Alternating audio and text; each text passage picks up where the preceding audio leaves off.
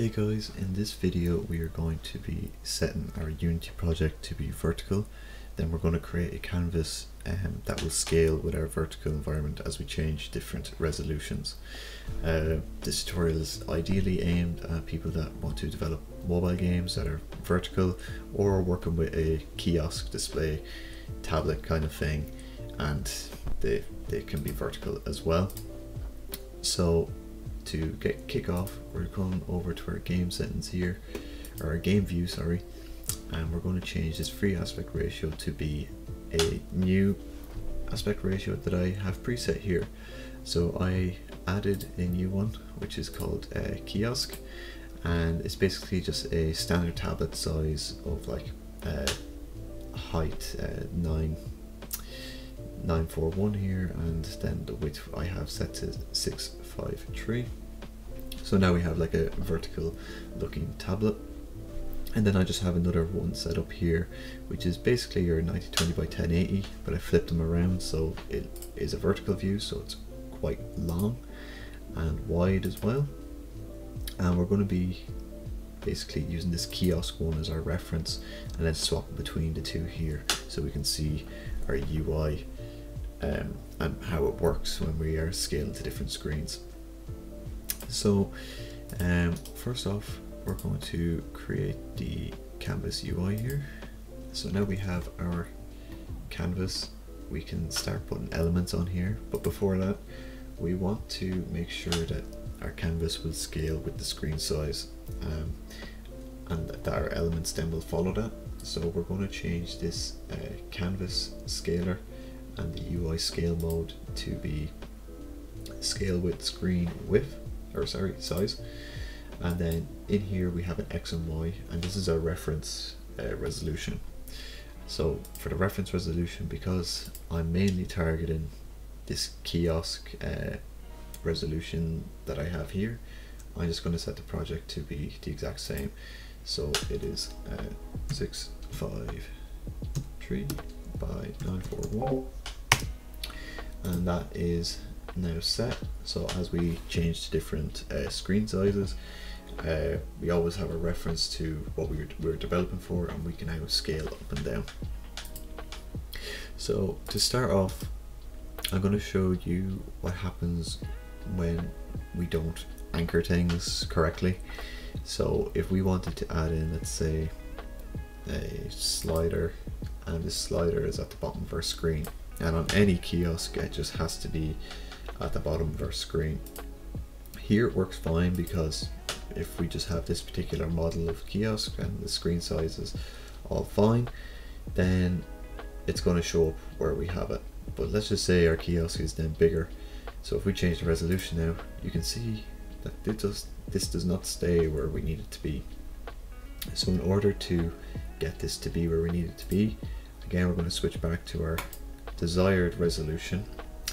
And now on our slider, we're going to set its anchor to be bottom centered. So this means that as the screen scales, that this is going to keep in reference to the bottom, so the distance here. So as we scale to this bigger tablet, we can see that we still have our slider down here, and it keeps within the lines.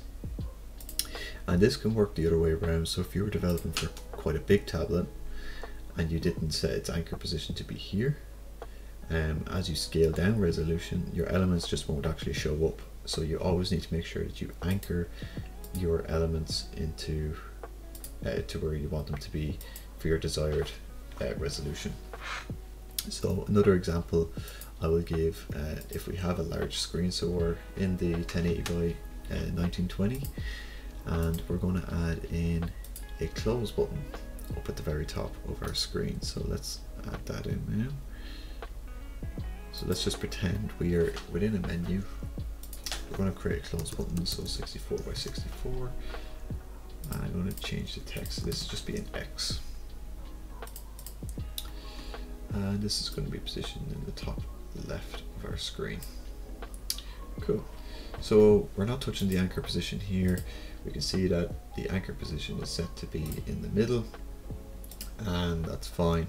But like that, if we were using a display of this size, it works fine. But let's just say now you go down to the smaller kiosk screen that we have.